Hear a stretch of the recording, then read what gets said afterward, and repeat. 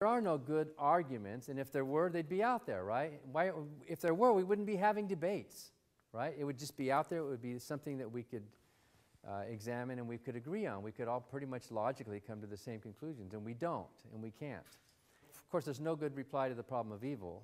There is none. And because of the problem of evil, some theologians have had to tinker with their definition of God. Something has to give.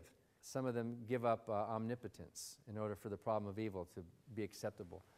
And finally, there's no need for a God. I realize there's millions of good people. I hadn't met them yet, actually. I hadn't ever met another atheist knowingly. I probably met a lot of them, but not knowingly. That should tell you something right there. When you meet an atheist, shouldn't it be obvious?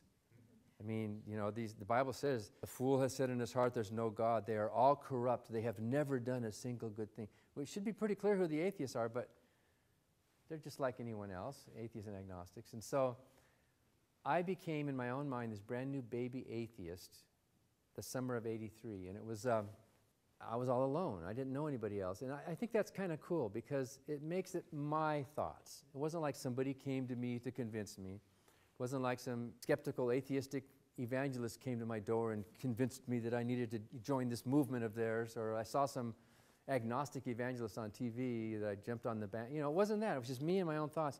And I think with many of you in this room, it was like that, right? It was your own thoughts, which makes it precious. You own your own freedom of thought, and you're coming to your own conclusions, not because you're being told what you must believe, but you're thinking it through on your own. It's a bottom-up thing, not a top-down, forced kind of thing.